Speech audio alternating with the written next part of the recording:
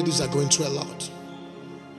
Father, we lift up every young woman, every young lady that has been raped from childhood, that cannot speak out, that is afraid to speak out. Many are in silence. Many have been silenced. Many have been threatened. Many have said, if you speak, I'll kill you. Many cannot speak out.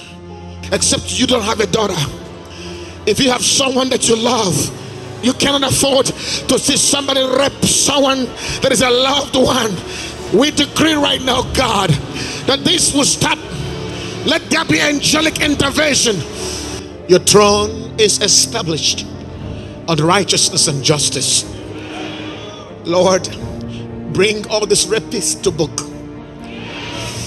Lord, we decree that no rapist in this country and beyond, in this continent, shall go free. Let them be exposed. Let judgment come. Come on, I decree judgment right now.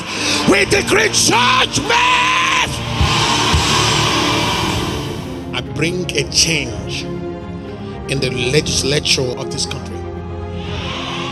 A new bill will be passed against women's rights, women protection, and against rape in this country now. In the name of Jesus Christ.